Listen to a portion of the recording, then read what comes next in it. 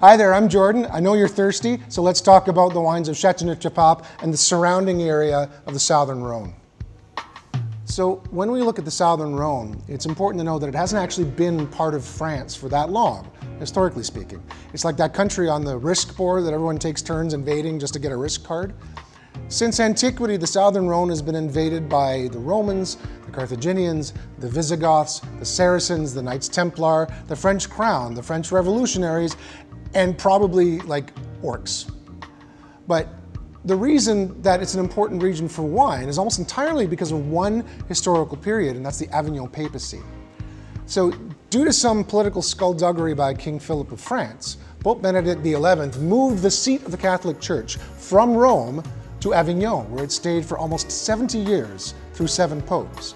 Eventually, the last Avignon Pope, Urban VI, he moved the church back to Rome, but when he died, both Avignon and Rome continued to elect their own popes, which became what's called the Western Catholic Schism, where the Pope in Avignon was like, I'm the real Pope, and the Pope in Rome was like, no, I'm the real Pope, you're the anti-Pope. And then the French guy was like, anti-Pope? No way, you're the anti-Pope. The Roman guy, I can't be the anti-Pope because I'm in Rome, anti-Pope. And so on and so on. But don't worry, they worked it out, everything was fine. I'm kidding, it lasted 40 years. But why this period is important to us is because wherever the Catholic Church goes, so does viticulture. The Catholic Church, by way of missionaries, is how winemaking spread to almost every New World region. See, wherever they went, they planted vines.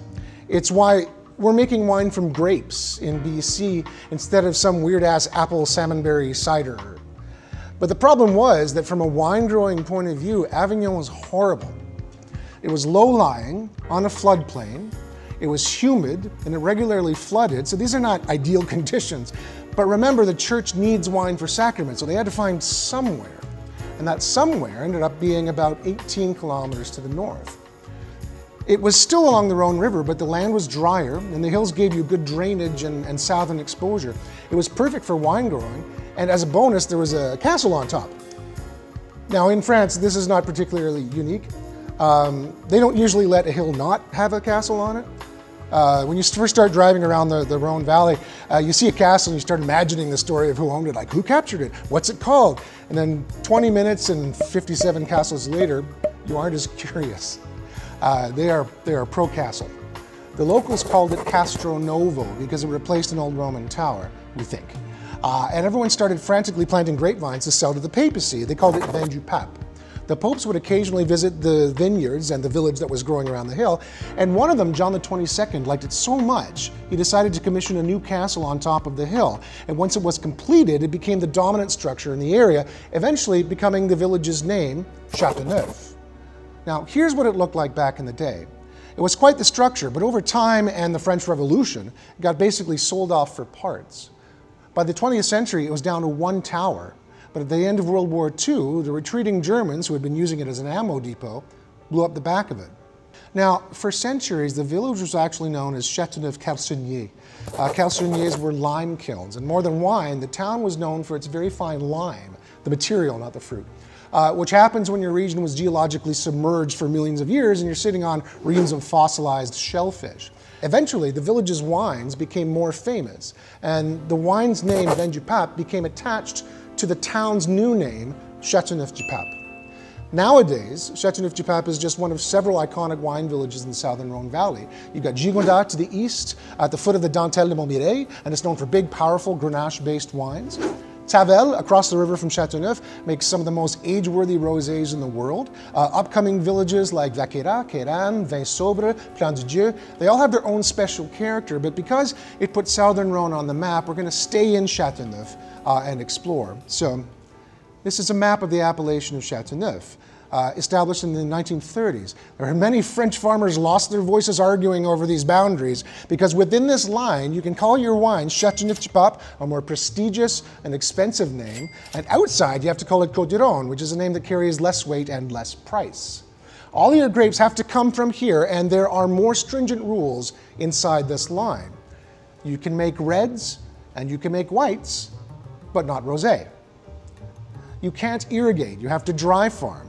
Your reds are predominantly the grape varieties of Grenache, Syrah, Mourvèdre, and occasionally Cinsault, and a bunch of other grapes that you will never hear about again your whole life.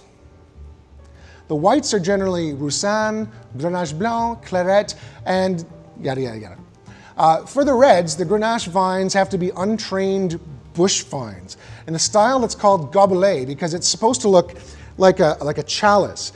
I think they look like possessed little Tim Burton claws that are coming out of the ground because they want your soul. The minimum alcohol content in the reds is 12.5, which in a cooler world was sometimes difficult. This is no longer difficult. One of the calling cards of modern Châteauneuf is a higher alcohol content, often around 15%. Now, to get that concentration, you have to have really small yields, meaning they have to cut off a lot of the grape bunches before ripening to increase the intensity of the remaining grapes. Châteauneuf controls this by limiting the grapes per acre that you can harvest. The maximum that you can harvest in Châteauneuf is actually half that of Bordeaux. Now, you can use whatever barrels you want for aging, big, small, new ones, old ones. But since Grenache is prone to oxidization, you'll probably want to keep it in large, big barrels that the French call foudre, they're 5,000 liters, and then blend it with other varieties before bottling. The white Châteauneufs are more likely actually to be aged in smaller barrels like barriques. Whether or not a Châteauneuf is ready to drink when you buy it is up to the producer and you. I'd say that the majority of Châteauneuf is good to go upon release, but a handful of producers do make wines that need to lie down for a bit. Speaking personally, I don't age red Châteauneufs longer than about 10 years past the harvest year because I don't want to lose that beautiful fruit that Grenache has. I don't age white Châteauneufs at all. I mean, you can, I'm sure, but they taste too good and I don't let them age. If I ever end up with a aged Châteauneuf, it's because I forgot that I had it. I actually went to Châteauneuf in the surrounding area a few years ago. I highly recommend it. It's a wonderful time. You will never want to eat lamb again after that. But I do recommend trying the wines of Châteauneuf if you've never had them. Definitely go there, definitely taste the wines, and we'll see you in the shop.